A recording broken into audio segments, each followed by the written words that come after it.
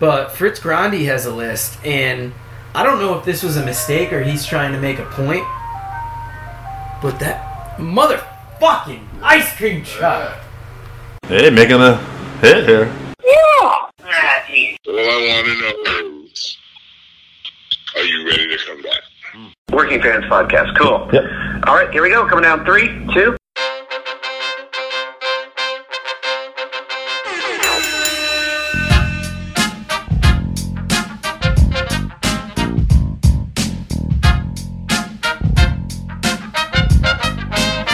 Welcome back for another week of the Working Fans Podcast. This is AJ. I'm the former wrestler. We've got Dave, the ultimate fan, here with us. As we do every week, our producer Joe likes to make us sound good and makes us look way more professional than we actually are. As always, you can find us on Twitter, that's @FansWorking, Facebook, Working Fans Pod. We've got email where you can reach out to us and please contact us to let us know what you think of the podcast and for any ideas that you might have. That's workingfanswrestlingpod@gmail.com. We're on Instagram where you can keep up with us at workingfanswrestling_pod. And then you can now listen to us on all major platforms, including Anchor.fm. We're on Google Podcasts, Spotify, Breaker, Overcast, Pocket Casts, Radio Public, Apple Podcasts, and you can actually check us out on YouTube. Now, it's important when you go onto the Apple Podcasts and YouTube, hit that subscribe button, give us a rating, let us know what you think so you can help us out and we can continue to do what we love and bring you guys in as fans. Oh, yeah, I definitely am just in Haku. 1986, 5-season center in Cedar Rapids, Iowa. There's a WWF house show there. And he was called King Tonga then. Yeah. And I'm there at 10 years old. I'm a 10-year-old kid in the crowd. And if you think about it, this is a packed house, 8,000 people in there. And this little kid up in the risers is going to be wrestling Haku one day on a television taping in Minneapolis, Minnesota in front of 20,000 fans at the Target Center. Yeah, that's awesome. There's nothing. That's just amazing. Yeah, it's funny. Like I find that even just from we've been doing this podcast since September. Maybe it's just like if you're passionate about the wrestling business. But like when I got to interview certain guys like Al Snow or Ricky Morton, it was like I get goosebumps. I get super excited. It's like, oh my God, I've seen this guy live on TV. I don't even know when this is going to air. But it's funny, we just interviewed George South, who did a lot of enhancement work, obviously, back in the day. Yep. And if you met George, he's a guy, I didn't know what to expect going in. I didn't really ever talk to him. But he's so passionate and so excited. He gets you excited talking to him. I'm like, oh my God, I'm the biggest fan of this guy now. Yeah, I'd probably talking for 2 hours just talking about stuff and how he did things back then, and then just also his stories. It's just, I mean, you how can you not get goosebumps just hearing his stories? And he's another guy with a lot of passion. I mean, he just lives and breathes professional wrestling, even at this age. Yeah, now, you're obviously very passionate about this because you have another job you do day to day, I believe, and you're still making this work. Right now I'm sure it's very hard, but hopefully we'll have some stuff coming out soon. But, you're still doing what you can just to get out to reform. It's got to be just because you love doing this. Yeah, before this pandemic happened, it's like I literally am the weekend warrior. And I'd be at work all week during the morning, promo ideas, promos, angles, just things just pop into my head all day at work while I try to do my job. And just ideas are coming all day, and it's like now, it's like I'm looking for any inspiration, like something with the Zack Ryder deal, or now with the Talking Shop, Good Brothers, all that stuff. It's like, God, I feel like a songwriter. It's like all of a sudden, just in the blink of an eye, this promo pops my head, and it's like I have to film this quick at home. Or like at work the other day when I thought, I got to promote this more right now while the iron's hot. The Talking Shop podcast. I just went home and filmed the promo quick, but I did a voice test at work just to make sure, I didn't have a pen and paper to write it down. I didn't feel like doing that. It's like, all right, I'm going to do this voice text memo right now, and these are those bullet points I want to say right now. And so it's just you get inspired, and it's like if you don't write it down or do something right there, you forget about it and it's gone. Right. Or it may not be as good as the original idea that popped in your head. No, absolutely. And, it's funny. Like, yeah, I actually, I just started listening to that podcast, and I heard you on the other day. And sure enough, I said, I want to get this guy on. He's super exciting. He's fun. And, and I look at it like this too. Like, like maybe we're a smaller, limited audience, but like I want people to know about, hey, listen to this guy. Get to know him. You're wrestling fans. Look him up. And I hope that all, like works out. You know what I mean? Like that everybody tries to help each other in the business because it's just, I don't know. We're still a niche audience. As big as wrestling is, it's niche. And I like to think like we got to all work with each other sometimes, Yeah, and the key thing is with me, the MTV thing was 20 years ago, and the Exploding Trunks of Zack Ryder was 10 years ago, but yet somehow these little things are remembered, and I'm smart enough now to where if any kind of mention or something happens, I'm going to capitalize on it. It's just, I'm just taking what the universe is still giving me. The reason I was even interviewed on the Talk and Shop podcast was Carl Anderson made a comment that, you know what, how did he not capitalize that? I don't understand that. Give me an MTV show. Yeah, sure, give me an MTV show now. And make me 10 or 15 years younger. I'll knock it out of the park and go everywhere. But no, it's just, when I heard that, I felt the need to respond. And that's the thing. I want everyone out there to know. It's always no if you don't ask. Sometimes you're going to get that yes. I've got a lot of no's or no answer, but I got a yes. He replied back immediately. And another example, the Zack Ryder thing. Zack Ryder was interviewed by Chris Jericho for Talkers Jericho 4 or 5 years ago. It was like the 5th anniversary of the Exploding Trunks. Yeah. And after I heard it, and I was just so upset because they were joking and laughing about the most embarrassing thing in my career. And I met Chris Jericho once 20 years ago, the night before, not 20, but close to it, at the NWO Sold Out was in Cedar Rapids, Iowa, 5 Season Center. Oh, yeah. I got pictures with Eddie Guerrero and his mullet and Chris Jericho. Maybe I'll send that picture to you. But I'm sitting here just doing the indies in Iowa, nothing really going on, and I was so upset about that podcast. I said, Chris, I understand you're going to be in Des Moines performing with your Fozzy band. May I tell my side of the story of the wrestling trunks, of the Exploding Trunks? This is a guy with 2 million followers on Twitter. Yeah. He's known worldwide. He's had this amazing career. And he's like, absolutely, I would love to have you on the show. I'm thinking, look at this. Just that one little, I just asked, and I got a yes. And next thing you know, November comes, I'm being interviewed by one of my idols on his tour bus, and he's just thrilled to talk to me. Yeah. I mean, how crazy is that? 100%. And I love that attitude. This is about you, but I can connect on that. And I just recently, I won't drop his name, and we're still trying to get the interview, but there's a guy. We've interviewed guys on Ring of Honor, MLW, NWA, and we had a guy I approached about doing an interview at Impact Wrestling, and he said, sure, and then he went back and he said, it has to be approved by PR. I was like, no problem. And he was nice enough, and he said, I can get you that PR information if you want. And I said, absolutely. But he said, if you don't want it, I understand. And I said, why the hell would I not want that? I said, of course I want that. I'm like, that would help me out so much. And I told him, I said, I just think there's no harm in asking as long as you ask nicely. Exactly. Yeah. And then the old way they used to test you, from what I've heard in the old days, in the 80s, the guy back before the cell phones and text message, and the WWF in the 80s, you had to call Pat, oh my God, this is the Dusty Wolf. He was an enhancement guy in the WWF in the 80s. Then he was called Dale Wolf when Dustin Rhodes was there. But anyway, he told me how he used to have to call the office, and Pat Patterson kept saying no. Maybe I'm getting my stories mixed up now. But anyway, Pat Patterson kept saying no, and finally they're like, okay, if I give you a shot, will you stop calling me? He's like, yeah, and it worked out. But no, Dusty did hear some no's, but Terry Garvin helped get him in. That was a different story, but he did hear no's before. But no, it was no, and then there was a yes. It's just, and that's the thing. Once you get that yes, that is your opportunity. It may be a one time, or it could be the start of many. But if you nail that one time, you finally do get a chance.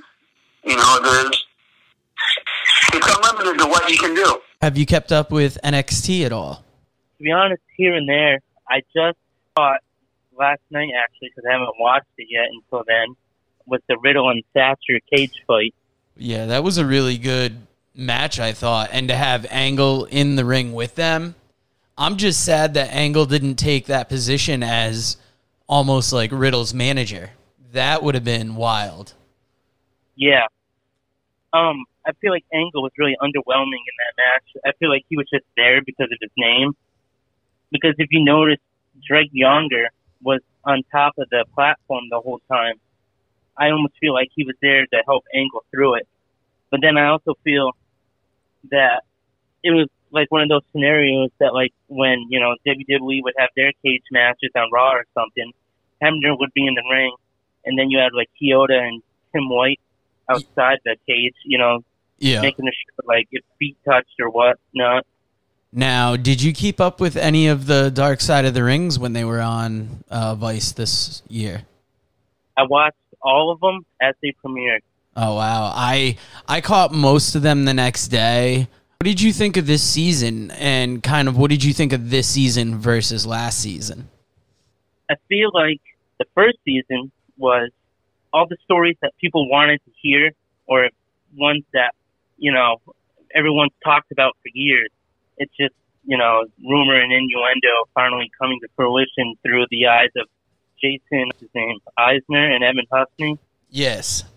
And then season 2 was more like, all right, this is like for the real marks, like the real fans that, you know, want to hear about all this stuff that, you know, people also talked about for years, but, you know, it's for the fans that, like, really get into, like, not to be, you know, ironic here, but, like, the real Dark Side of the Ring, you know?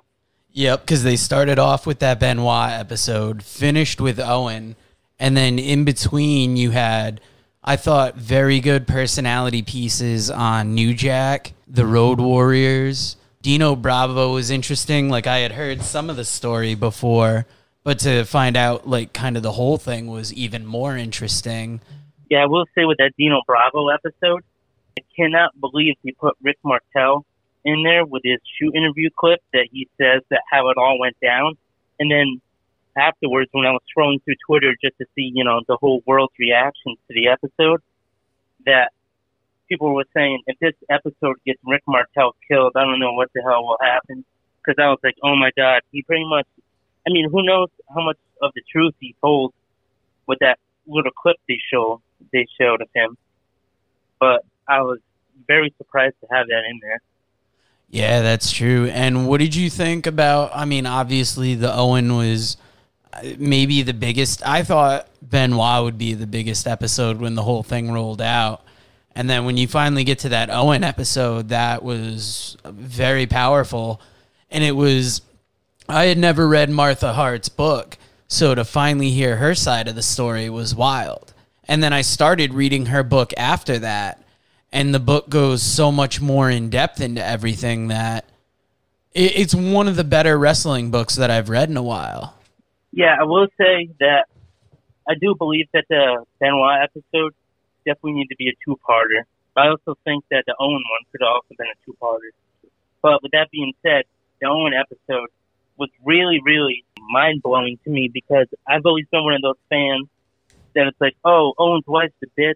She won't let, you know, the WWE honor him in the right way. They won't, you know, even Brett even advocated to have Owen enshrined and all that. And I've always been one of those fans that like, oh, his wife's a bitch. She didn't want nothing to do with the business. But this episode really changed my mind on all that.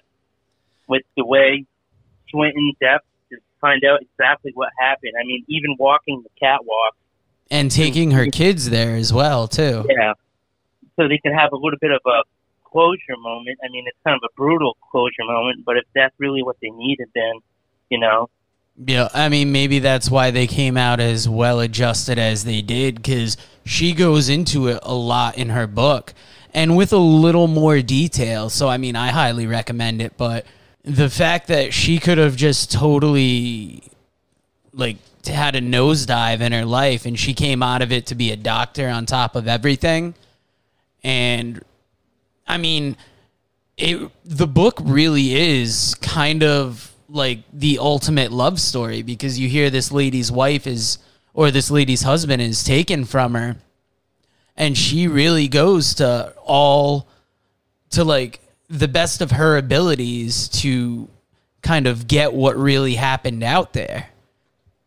Yeah, I mean, I wasn't really surprised when they talked about it, but at the same time, it was very shocking to hear that when Vince called her to tell her, and he realized that she didn't know, he couldn't even have the balls to tell her that Owen died, and he had to transfer the call or whatever, or give her the phone number to call the doctor.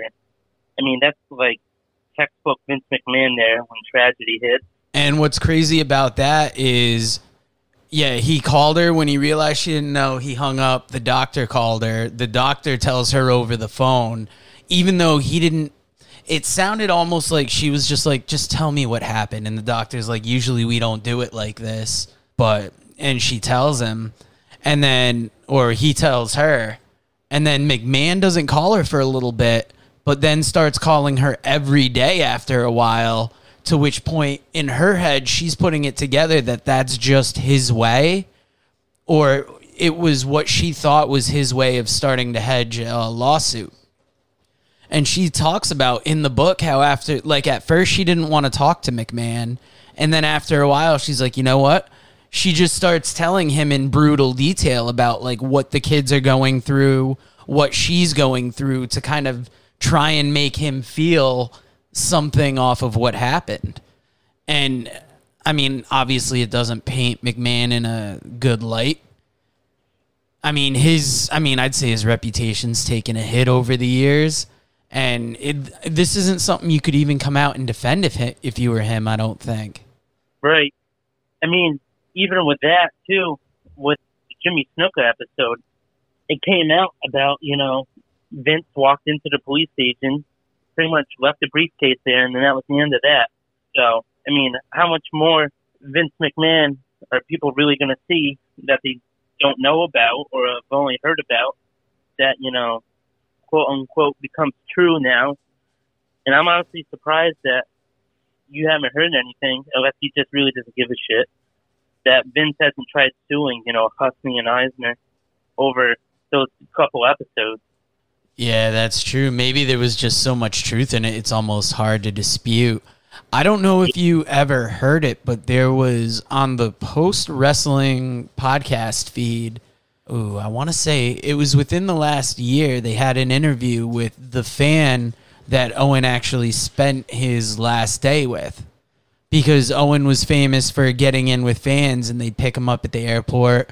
Yeah, I heard Mick Foley would do that too, I heard. Yep. And Post actually interviewed the guy that was hanging out with Owen on his last day. And just, I don't remember exactly what was said, but it gave the sense that Owen wasn't up for the stunt. Like, he wasn't wild about the stunt, but he would do it. And they wanted to practice it a few times, and he just didn't really want to do it. And the tough thing is they don't know if the clip that was used in the practices was the same one that was used during the pay-per-view. Yeah, I mean, that's another thing. The clip was only really supposed to hold like 6 to 10 pounds, I think it was. And as soon as they get you yanked on, it just releases. I mean, how is that going to hold, someone over 200 pounds? It's not gonna at all. No, and they go into how the rigger wasn't the official rigger that worked with Sting. He was like an assistant. And I mean, apparently the guy still works in the stunt industry, which kind of blows my mind, but in a way it doesn't, because I mean, it's the WWE. I can see them using just anybody. Not just anybody, but I mean, I can see if someone got one over on them, they're like, hey, let's just shut the fuck up about being wrong about this guy. Yeah, I feel like in that field of work that you have to, you have to be 100% on all the time, because you're dealing with people's lives if there's a fuck up, and obviously, Owen lost his life because of it. Yeah, and it brought back so much, because I mean, I had known how good Owen was, but it has been so long since it happened that you're like, God, what did we lose? And then when like you have Jericho talking about the people that came into WWE just after Owen died, and like what kind of career could he have had if we had Owen versus Benoit matches, Owen versus Guerrero. Owen would be like a solid elder statesman now. I could see him maybe even doing like what The Undertaker does, coming in once a year. Yeah, I feel like he would have been a very upper mid-card guy, maybe even a main eventer. And, you know, he would have, you know, worked with Eddie, like you said, Benoit. And just think about, like, the guys that came after them. You know, like him versus Daniel Bryan would have been amazing. But I feel like if he was still alive now, you know, he could have a producer role, or, you know, or even just, you know, be at home with his family, because they made that very clear in the episode that, yeah, he loved wrestling so much, but he loved his family even more, and it seemed like towards the end he was just doing wrestling just straight up for money and to support his family, and, you know, almost like he wanted to get out of the business, but Vince was keeping him there, well, that's, you know, for the money. That's one thing that Martha mentions in her book, is that he wanted to get a regular job. I wish I could remember the job he applied for now. I want to say it was the fire department. Yeah, I've always heard that he wanted to be a firefighter instead of wrestling. Yeah, because one of his brothers was a firefighter, but it was one of those things that it's the family business. He's just so gifted at it that even though he wanted to get out, he still came back to it because it almost came too easy for him. Well, yeah, when you got the whole family into it, you know, I mean, if anything, he was the prodigy of the whole family. You know, Bret had the most successful career, but with Owen on the come up, when, you know, Bret, you know, tag teaming with Neidhart in the 80s, and, you know, Bret became a main eventer, and, you know, after that, pretty much the whole WCW story with him, you know, it's hard to not think about what Owen really could have been if he wasn't misbooked, you know? Yeah. And it was cool to see that Dark Side of the Ring shirt that they released through Pro Wrestling Tees became like the second most popular shirt on the site in 5 days. And all the proceeds, or a certain amount of the proceeds, go to the Owen Hart Foundation, which his wife started because she wanted to kind of represent the other interests in Owen's life and kind of have his name carry on, not because of what he did in wrestling, but because of the kind of person he was. And when you hear that part of the book / show, I think that's where a lot of people's minds possibly turned around on Martha. And it almost makes me look at Mark Henry weird now that he would say, like, you owe it to your son for Owen to go in. Like, obviously a lot of people would like to see Owen honored, but it's kind of like, what does his wife want? How is the best way she wants to represent him? Because, I mean, she lost him, and it wasn't even her choice, really. She definitely wants him represented for the person he really was, which was a kind, caring man, a family man. But at the same time, when he's most recognized for being a wrestler, it's very tough to, you know, draw the line where, all right, you know, they have this whole foundation in his name dedicated to people across the world to help them. But then again, you know, he's one of the most renowned wrestling superstars ever.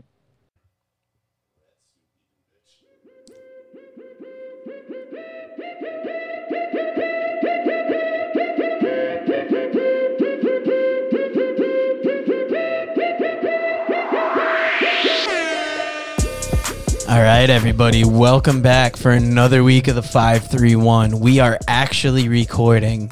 If you want to get a hold of us, give us your list, give us your comments. You can find us on Gmail at theworkingfans@gmail.com. You can find us on Facebook, Dave and AJ Working Fans Wrestling page, on Twitter @fansworking. I just fucking bumbled that whole intro. But Dave, how you doing this week? I was in wrestling. I'm like, yeah, he's shitting on this anyway.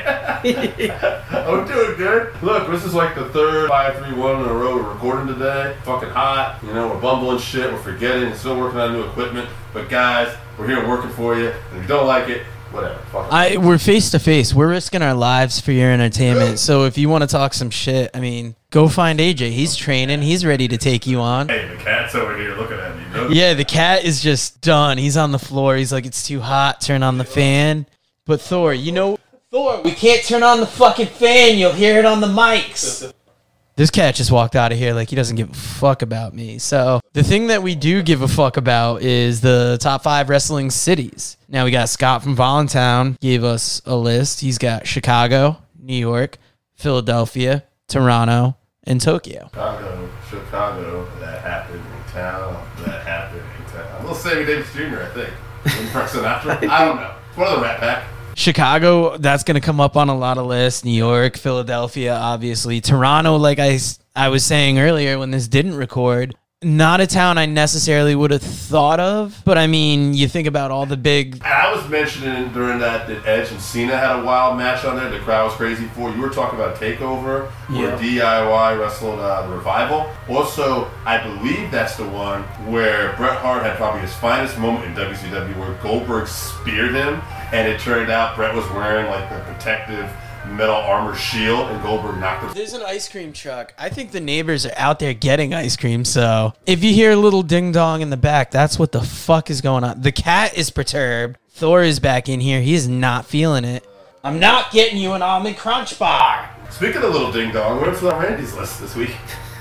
Jesus. Randy had Chicago, New York, Charlotte, Woo! Philly, and Atlanta. Jake brought us a list, and he's also got another pick that's outside of, what I'd expect for the regular. He had Chicago, Brooklyn, Philadelphia, Boston, and Tokyo. Actually, Randy mentioned Brooklyn as a bonus on there, too.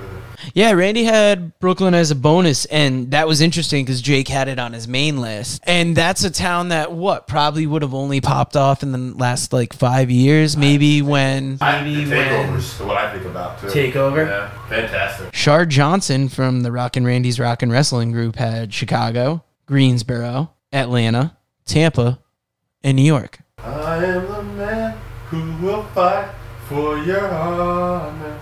Anyway, yeah, Chicago. Chris Zauha, always gonna be Zoucha, bud. I'm gonna say it every time. From Rockin' Randy's Rockin' Wrestling Group, had Chicago, Baltimore, Philadelphia, New York, and Toronto.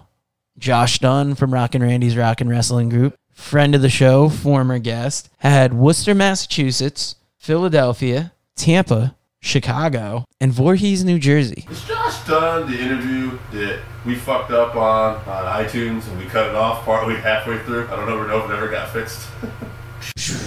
That's a good question. It might have been his interview, but it might be the episode. I think it was the 531 there might have been an issue with. Josh Dunn just making a reemergence on social media lately, and we don't talk about it nearly enough. I mean, this is weeks ago now when you're hearing this, but he was off the Rockin' Randy's Rockin' Wrestling Group for a while, and the amount of joy that people showed when Josh came back, it had to have felt good. And it shows you those little things like Chris Zauha on Facebook and social media. It might just be like a 2-minute quick thing that they put on Facebook, but the joy that it provides people and just the laughs people get from both of them. I mean, Josh is inspirational too. But it's good to see him back. We just wanted to say welcome back, Josh Dunn. But here, I'm watching a hell of a match with Donovan Dijak and Joe Janelle, and I'm thinking on that list we had, we were hiring AEW people. How was Dijak not on the list? We are actually in the background right now. We've got Beyond Wrestling's Looking California on the DVD player, and Janela versus Dijak is putting on a hell of a match right now. This event actually started off with David Starr versus Jay Freddy. It was already going on. Yeah, very hard-hitting match. I'm only thinking about it now because it's flipped over. Two former guests. God. We've had... I mean, we're not to a year yet. Toot our own horn. Toot, toot, as the great Outlanders would say. We will definitely, I assume, do a 1-year anniversary episode when we do it, but I'm really amazed at the people we've got. When you look back at the former guests we've had and be like, wow, we've talked to... We have not done a repeat guest yet either, and I'm thinking about doing it at some point. God, who is it? Jay Freddy was almost our first repeat guest when he took that nasty fall. Stuff has happened because of the COVID thing. Yeah, we almost had Al Snow as a repeat guest, right? Oh, wow. But yeah, I mean, for a first-year podcast, I think we've been doing good. When you talked to JoJo, the producer, back before we were starting the podcast. What was that thing he said about wrestling podcast? Let's take a look here real quick. We can look this up, actually. Simple enough. I know he said a lot of them won't last. People just give up, so hang in there. And I mean, to be honest, at times, it almost feels like we're speaking out into the bleakness of the universe. Never pay a guess that sets a bad precedent. So he said September 29th, he said, by this time of year, I bet 1/3 of all wrestling-related podcasts are gone. The money is being spread too thin. Now, we ain't making no money off this motherfucker, but it's a blast. I love doing this. I want to keep doing this. Yeah, it's almost like a hobby that's expanded just outside of a hobby, but not yet to a business. Because and don't get me wrong, that's the goal at some point. Is to like hopefully get this thing popping off and just see where it goes. But right now, we're learning our trade. We're trying to constantly improve, and we're looking at different avenues, and we're trying to make connections out there with people too, and we're just seeing where it goes. Yeah, because if you're getting into podcasting for the money, you really got to have a name going into it, and even then, you still got to hustle. Right now, we're just talking wrestling, probably like we would be if we weren't recording, but we're also getting to talk to wrestlers. We're getting to, I don't know, I think in some way add to the culture. I don't know if it was going to be last week by the time this airs, but with George South interview I did recently, like when I talked to George, he is just so excitable. He's super like just happy to be doing this. And I'm on the other end. I'm by myself. I'm doing this interview. And I'm marking out. Now I'm getting fucking excited. And there's nothing that like really beats that for me. Like when I'm talking to these guys that I grew up watching. Would you say it's Bobby Blaze level, like the interaction we had with Bobby? Yeah, but a bigger, and this is not Bob. Bob's tremendous, I don't know, but George has enthusiasm. Joe has not listened to this. I haven't heard it yet. Yeah, no. So like, we're gonna basically edit that and help you out. But the enthusiasm that George has is just—it's tremendous. It made him one of my favorite interviews, actually. We've definitely had a couple interviews that have been less than enthusiastic. Oh yeah. We won't name names, but there's a couple guys. There's a couple. You know what? He left us some good quotes though. Yeah, I mean, we're not going to say his name, but he's off the hook now. Yeah, let me tell you. When he's in the territory, it's territory, too. Oh, God, yeah. It ain't a territory unless he showed up. Yeah, right. Now that we've gone a little off the list, I mean, it's good to... Yeah, I mean, we had like a 6 o'clock time that we were going to end on, and we've blown by that. But, I mean, that's how much fun we have when we actually sit around and start doing this. It's like, oh, shit. This is why we podcast, for the conversation, for the fun. I've never looked at it as necessarily a way to get ourselves over or to get ourselves a job. Aside from Court Bauer. Court Bauer, if you want to hire us, we got an MLW review coming your way. Me and Joe have never looked at this as a way to get ourselves over. By the way, shout out to AJ, who's not here with us. We all win at the end of the day. We're all the Working Fans podcast. Oh, yeah, we're all working fans. That's damn right. Let's go to the top 5 wrestling cities. Yeah, we'll do AJ's list. His top city is Chicago. Montreal is number 2. Atlanta's number 3. The hotbed of Rochester, New York is number 4. And Cleveland is number 5. I've been to Cleveland for a pay-per-view. I saw Money in the Bank there, actually. That was actually a big trip because that was my first trip after finally being done graduating college 5 years ago. It took a little while. But my brother got tickets to the Money in the Bank 2015 show, I want to say. I want to say that was Ambrose. Ambrose is on the anniversary seat that I have downstairs. I want to say it's 2015. Also, NXT was just kind of touring around that time. They actually had come through Columbus.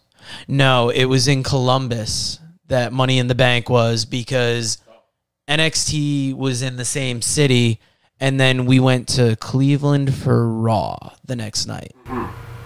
What was your favorite show? And it wasn't Raw, I'm guessing. Raw wasn't bad. Money in the Bank, we were front row. That's the first time I've ever been front. Yeah, if you watch the pay-per-view, if you're watching the front row, we are all the way at the end of the screen on the right. We were on the corner of the barrier, so you'll see us from time to time in that show, but that was a real good time. NXT, they still hadn't fully popped off yet. They were just starting to do those weekend tours. So I want to say that Alexa Bliss was still with the tag team she was with. I want to say Blake and Murphy. Back when that was going on, I'm trying to remember all the people because NXT was at such a different spot at that time. I want to say that Samoa Joe had just come in the company. I want to say it was a triple threat match in the main event. Either way, it was amazing. But Fritz Grandi has a list, and I don't know if this was a mistake or he's trying to make a point. But that motherfucking ice cream truck. God damn, we're recording here. We're trying to be professionals. And this goddamn ice cream truck is making money off the kids in the Jewett City area. Back to Fritz Grandi's list because fuck ice cream. Number 1 and 2 on his list are Greensboro, North Carolina. I don't know if that's to make a point or he just flubbed it, but that once again is making me mad that I left Greensboro off the list. I mean, that's Flair race, I just think about, especially Flair. Yep. Memphis was his number 3. Couldn't believe I didn't put it on when you think about how hot Southern wrestling is in that area. I saw how you interpreted this list. Like, me and Scott were talking about this a lot. Well, he's got one more list, one more city? Okay. He's got Chicago and New York to round out his list. Okay. And, like, I just want to say this, like, you know, like, for me, when I get to my list later, it's basically rabid crowd. I was looking for noise. But, like, then you wouldn't really probably put Tokyo on there. But Tokyo is such a historic wrestling city that you can see why people include. I would argue they have a different type of noise because they more have the watch. Like, they're quiet, they watch. And then when something pops them, I believe MVP has talked about it and a couple other wrestlers, how there's a slow, like, oh, that you get almost a different kind of reaction. But when you get that reaction, it's notable. You know, speaking of historic cities, I don't think it's made the list. I don't know if they will. Mexico City. Goddamn, no, Mexico City hasn't. Even, I mean, shit, Tijuana at this point, between what the Crash has done there, multiple promotions. Yeah. Once again, it's a lot of where you think about it. I'm sure if we had maybe a couple more Latin American listeners, it would have popped up more on their list. You're an old school AWA guy, Minneapolis. I don't know if Minneapolis will make some people's list, but... Nah, it made nobody's, sadly. Or maybe it made a list that I fucked up on. Who knows? Mike Flynn's got a list for us. He's got Philadelphia, Toronto, Tokyo, Charlotte, and London. London, it's a surprising pick, but I like seeing that different people have these different world cities that catch them. I think sometimes these foreign crowds pop off because you see, like, WWE won't go there very often. Right. Then the one TV they have from there, people are losing their fucking minds. And they don't get to go to a live crowd all the time. It's awesome for them. True. Now, we already covered Randy's list. We got AJ's list. Zach had Toronto, New York City, Philly, Chicago, and Tokyo. Yeah, solid list. Jesse from New Hampshire, can't leave him out, had NYC, Chicago, Atlanta, Philly, and Tokyo. Dave, there's one person we don't have list from. That's from you. Joe, did you put your list in? Did I even read my list? I don't even know. Well, let's go with my list, because no, we definitely didn't read my list, because I've got Chicago, Tokyo, New York, Providence, Rhode Island, and Boston. Providence, just because, I mean, a lot of the Beyond wrestling I've seen has been from Providence, and I think what Beyond has done between Worcester, Mass, and Providence, making a bit of a name for the city, I think. A couple Royal Rumbles in there, too. That is the one where they killed off Undertaker, and he rose to the heavens. Yep, a couple Royal Rumbles. I believe my buddy Jesse, not Jesse from New Hampshire, he went with his sister, and I want to say his stepbrother. The 40-man Royal Rumble? I believe so. We'll have to... He watches us on YouTube. Not a wrestling fan, but he's definitely been to it. Okay, so it's my time then, huh? It's your time to shine. It's your time. My time's up. My time's now. All right. Number 1 on my list. I had to mention this city plenty of times in other episodes. Jewett City, right? Definitely. For that pop in an NEW show where the winner of the main event was going to rename the town the fucking youth center. Sounds... I'm a little surprised. Youth center name didn't change. Alright. Fuck you, city. Chicago is my number 1 city. I mentioned that before in my Gary Capetta interview, how I always love Chicago. I think you've mentioned multiple times how Chicago's a hot crowd, because obviously they've been a hot crowd through time. I think we mentioned it with Zauha, too. Maybe, yeah. Yeah, we did. Also, Calgary is number 2 on my list. Go watch the Calgary Stampede in your house event and watch the reaction for the Hearts versus, I want to say it's LOD, Gold Dust, Ken Shamrock, Steve Austin, and is that 5? Gold Dust, Ken Shamrock, LOD, Steve Austin. Sorry. I was just thinking, because I wanted to mention that if anybody hasn't read Martha Hart's book, I believe it's called Broken Hearts. It is, I'm halfway through. I don't know if I'm halfway through it. I'm actually about to start the chapter about Owen's death. Yeah. Or no, Owen's funeral. Okay. She goes into heavy detail about the whole time. It's a very good book. And if you look at modern Jerry McDivitt comments where she wasn't involved or didn't seem involved in the investigation, I think he was trying to or I believe I heard he was insinuating, this book shows totally different. But it also gives you a good idea of how important the Hearts are in Canada. Yeah. So to see the Hearts wrestle in Calgary, I've got to go back and watch that in your house. It's got to be out of hand. It's tremendous. So who do you have after Calgary? I got New York / Brooklyn. Because at the end of the day, New York is the more historic city, but I think Brooklyn is maybe the one that's bringing a more enthusiastic, rapid crowd these days. Yeah, and you kind of want to... The way that I hear connecting New York City and Brooklyn, you're not necessarily taking anything away from them, but it's almost like New York City was classically that go-to place. Yeah. And in recent years, Brooklyn has made itself more... It's made itself a destination as well. Number 4 on my list. The city that surprised you in the beginning, but I think it's hitting over now. Toronto. I love those Canadian crowds. And number 5, talk about rabid crowds. How do I not include Philadelphia, home of the ECW? That is a good point. Now that we're getting down to a top 3 list, Chicago. Oh, Chicago's on the list. New York. Yeah. Who goes in that 3rd spot? It's going to be tough. Philly's made a lot of lists. Toronto's made a lot of lists. Calgary's made a couple. Greensboro. I heard people mention Atlanta. Charlotte, too. Charlotte. Is there anyone that's really sticking out there that got a lot more votes than the other? Toronto, Tokyo. It's like Toronto, Tokyo, Atlanta. Okay. So, all right. So Chicago's in. Let's talk about Chicago, Toronto. New York. I'd say are just easy ins. I'm gonna do New York. I'm gonna do New York / Brooklyn. Okay. Because when you bring that up, it just feels like a good one to include. Okay. I feel like Brooklyn's in the city of New York. Is it a borough of New York? Brooklyn, Bronx, the Queens, and Staten. From the Battery to the top of Manhattan. That's a rhyme from somebody, and that's how I remember the boroughs in New York. I'm sorry. No sleep till Brooklyn. All right. No sleep till Brooklyn, exactly. We're going to call it part of the city. If you're from the city and you dispute that. So we got Brooklyn and Chicago right now? Fans working fans wrestling podcast at gmail.com. Fill it up. We got Brooklyn and Chicago right now? So.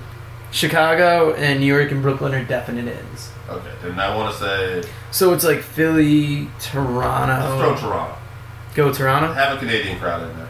Because I feel like Philly's a good crowd, but I mean that New York-Brooklyn crowd's almost equivalent. Mm-hmm. I mean, Philly has more of the ECW fan base, so you almost want to say like a more rabid crowd, but put anybody in front of a New York crowd and it could go wild. Just feel like it's Canadian brothers, they need to be acknowledged. Exactly. We can't leave Canada out. Yeah, leave Canada out. No matter what AJ says about him. He's wrong. And I mean, if you guys have been keeping the score, you guys know what Dave says about Canada, right? Toronto, Brooklyn / New York. We gotta choose a 3rd town because we're hungry. Dave's got a UFC event to go to. Probably heard this in the last episode too. Yeah, I was gonna say that's what we thought we were doing. How many UFCs this motherfucker go to? Listen, guys, we're the Working Fans podcast. Wish I could say the name of my own fucking show. How many times have I busted you guys on fucking up the name of the podcast? Dave, who we dropping first? Chicago, New York, Brooklyn, or Toronto? Well, so I want to get my Canadian brothers in there.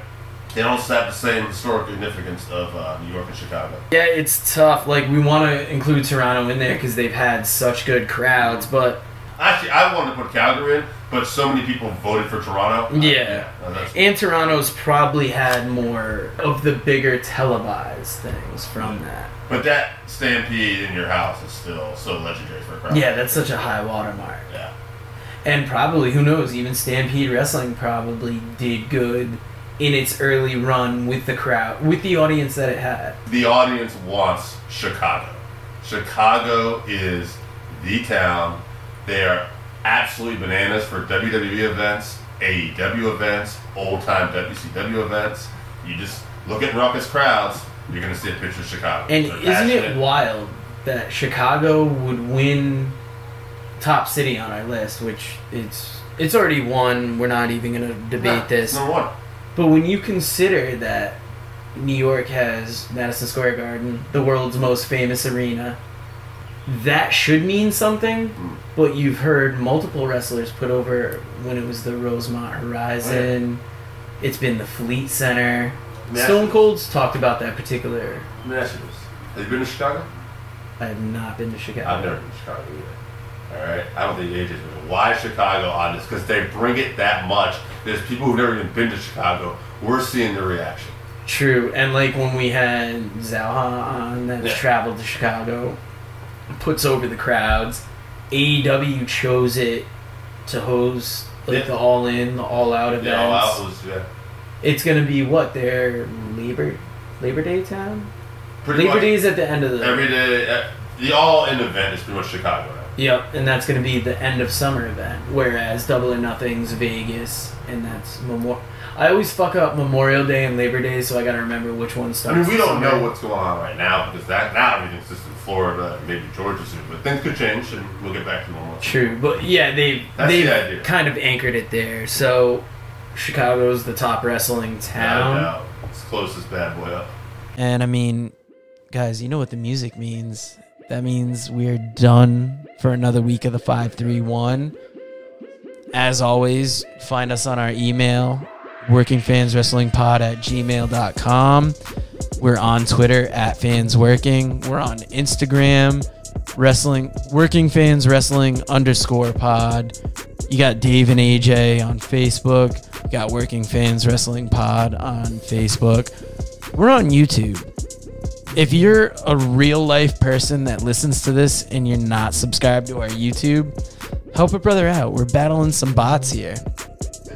And as always, we just want to thank you guys for listening, and we'll see you next week.